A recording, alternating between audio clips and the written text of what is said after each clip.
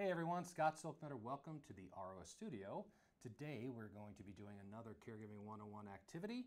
This time is actually a dementia activity, and with us is Colleen Knudsen. Hello. Hello. Colleen is a certified dementia care practitioner.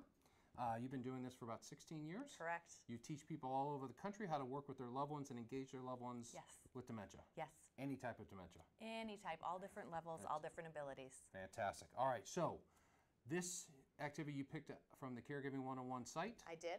And what are we doing? Today we are doing balloon stamp painting. All right. Sounds a little crazy, but it's fun. It really does sound, but it's also something that a lot of people may already have at home. It's not expensive. You might have the things right in your house. So this is like an $8 activity if you have to go out and get something. Exactly. You need the paint, a couple of balloons, paper, and a styrofoam plate. All right, let's get started. All right, sounds good. Well, we've got one balloon blown up ahead of time. All right. This is a really good size. It's about the size of a grapefruit. All right. A lot of our loved ones are going to have difficulty with something small. This, they can just get their hand right around. And because it's a balloon, they can squeeze it and hold on to it. Yep. Fantastic. Okay. Yep. So then what we do is we have your loved one pick their favorite colors. All right. So Scott, you're going to be my loved one. What would your favorite color be? I'm going to have to go with blue this time. All right. I'm sensing a pattern. There is a pattern. It's blue. Yes. The vest and the shirt. And yes. It's all blue. And then so typically, while we're doing this, this is dementia activities. People can get overwhelmed, right? They think very much. They think there's something special or unique, but really all this is simple activities that other folks without dementia do. Exactly. And all we're doing is we're structuring them differently so that they're simpler and they're smaller, shorter steps. Okay, so we're meeting our loved one where they are? Exactly. Making it easy for them to be successful. Because we want them to continue to engage in what they love to do. So are you saying that sitting in front of a TV all day is not the answer? It's not the answer. Okay. It's not the answer. Engagement is key.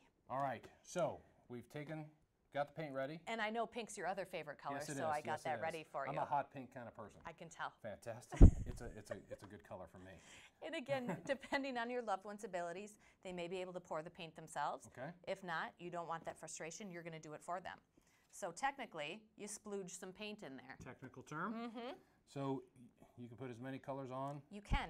And sometimes your loved one is going to be very picky. They're only going to want one color. They're not going to want them to mix. Other people are going to go crazy. Are they going to tell you where to put it on the plate? I hope so, and if they don't tell you, I want you to ask them. Okay. We want to give them as much control and choice as we can. Gotcha.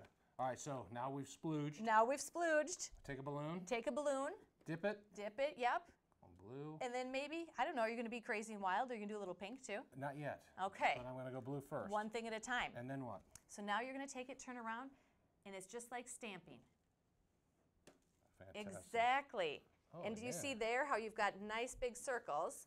Now I'm going, so I can use the same balloon, get paint all over my hands. Yeah. It's just going to happen.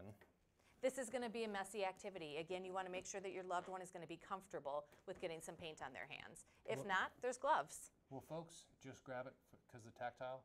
This is an awesome, doesn't that feel wonderful? It really does. Yes. It's kind of squishy. So there's multiple things that you're pursuing here. You can do different size balloons. Let's say that you want your stamps to be a little bit smaller.